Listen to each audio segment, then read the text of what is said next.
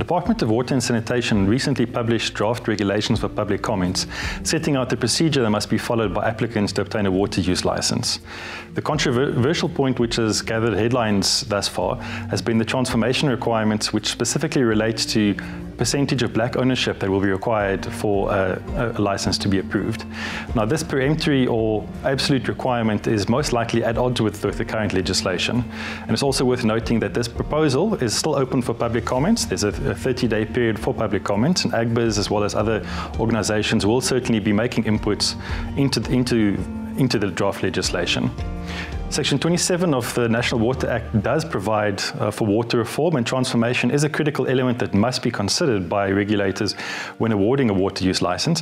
However, it must be done in a manner that's not arbitrary, and it must also be weighed up with all the other factors contained in Section 27, such as the availability of water, the applicant's ability to use the water productively, whether or not the applicant previously had existing lawful use rights to the water.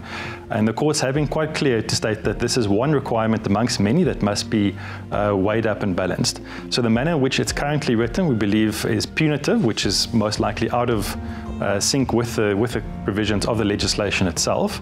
And it also places the full onus on ownership, whereas the Black Economic Empowerment Act, BE, which is regarded as the country's leading legislation on transformation and the way in which a company must be measured for their transformation, it places the emphasis on 5 different elements, of which ownership is but one. So ownership, of course, has to be balanced with employment equity, with preferential procurement, so supporting black businesses through procurement, as well as socio-economic development. So to a large extent, we believe it's most likely out of sync with the current framework around transformation, and it might very well go beyond the scope of what the legislation allows it to do. And although we also do believe that the manner in which it's currently phrased can be very harmful and to an extent is quite arbitrary. So whilst it is still a draft, and we will be commenting on it, there are numerous other considerations that must be taken into consideration, and to a large extent we believe that the latest regulations probably will be amended based on public consultation, simply because it's at odds with the manner in which the legislation is currently formulated.